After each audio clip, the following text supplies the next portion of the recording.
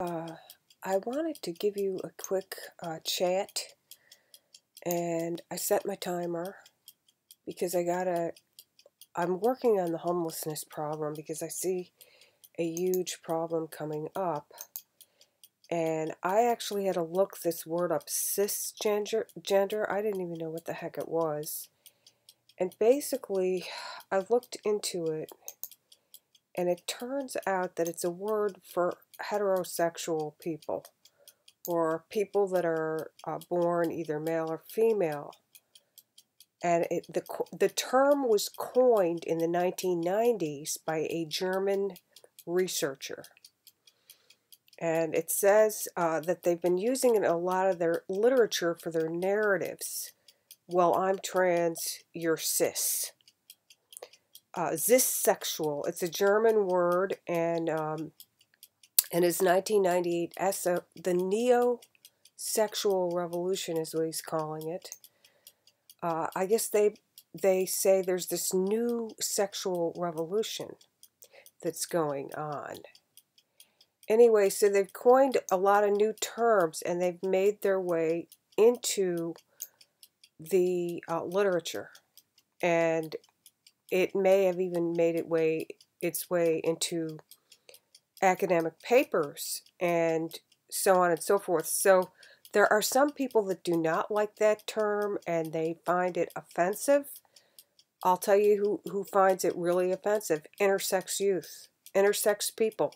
There are people that are born with ambiguous genitalia, and they don't like this cisgender because they have a movement toward being intact and being accepted for the way they are, and they are upset and they don't want a binary gender to be even, they want to have trigender, or, the nuances of some people.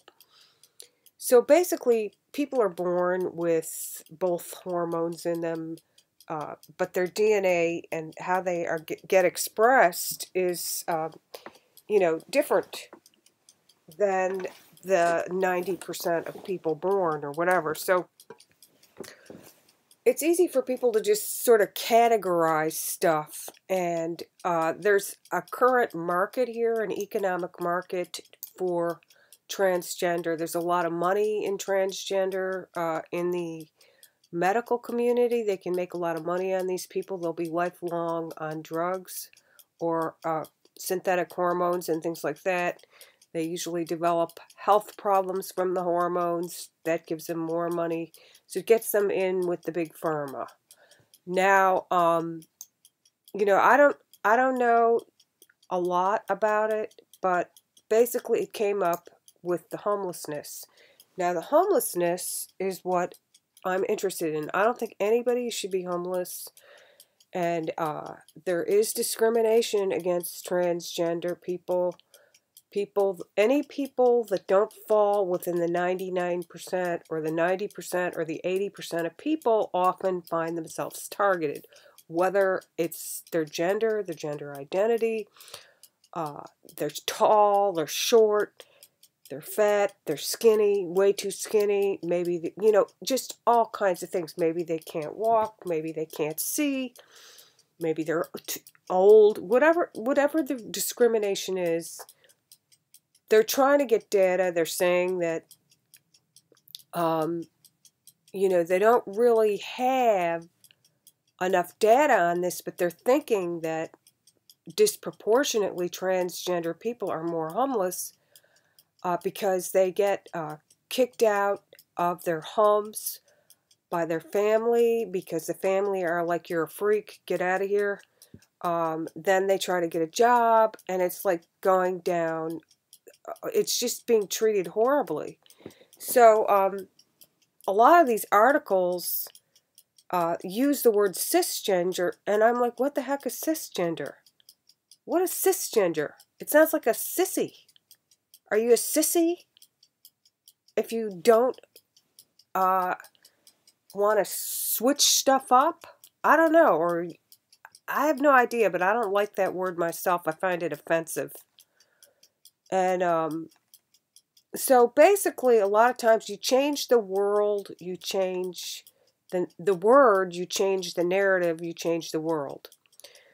But basically, they're saying transgender are more 60%. Their odds are in their favor of being unsheltered, being kicked to the curb, being let out on the street when somebody finds out they're not falling within the box that everybody's supposed to fit into, and everybody doesn't fit in the same box. So a lot of them have chronic health issues, 38%.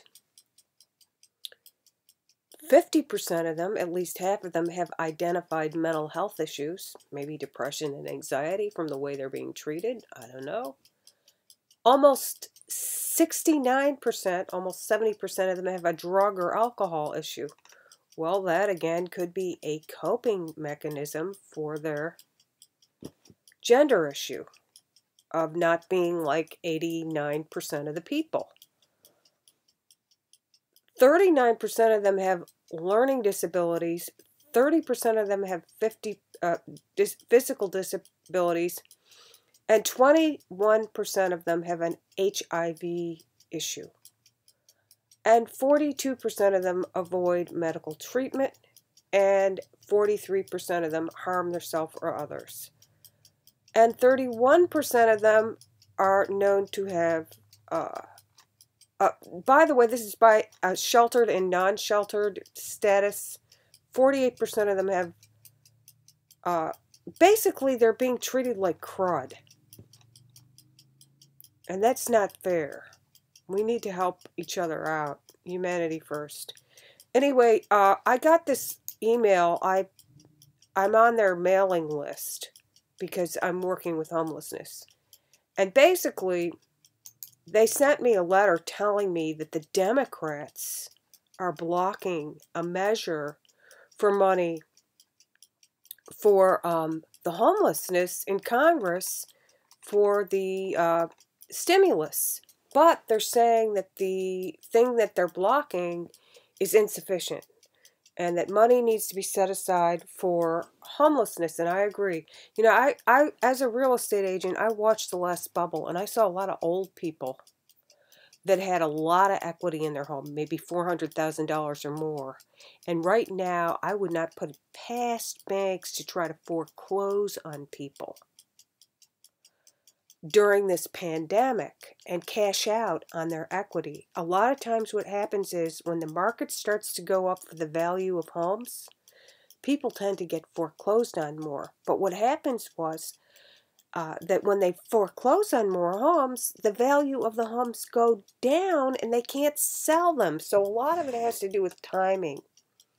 So homelessness is a huge problem, and there are certain segments of populations that have problems with homelessness.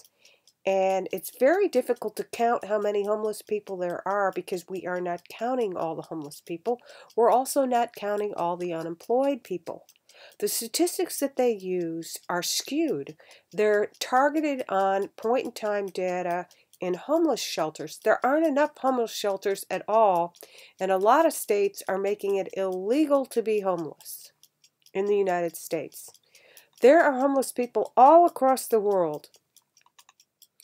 And we don't have the actual number of all these refugees of modern civilization. And it's time now that we count our blessings and do what we can, because to much whom is given, much is expected. I hope I didn't offend anyone by clarifying this. I just thought I'd hop on and do another quickie. I have a full agenda today, so if you want to look at this link, it is below. And there are a bunch of reasons people become homeless and who experiences it. There's a lot of money that's earmarked for certain segments of populations, and veterans, abused women, but they only have temporary shelters. But there's a lot of people that fall through the cracks, a lot of people that get foreclosed on, and a lot of people that just don't fit into those boxes to get help, and they need help. And I really want people to ponder, to think about what's really going on and see what they can do in their communities to help people, because we need to love one another. We're all cut from the same cloth. And I appreciate each and every one of you. Thanks for listening. Take care. Have a great rest of your day. Any ideas or suggestions are greatly appreciated. Take care. Bye.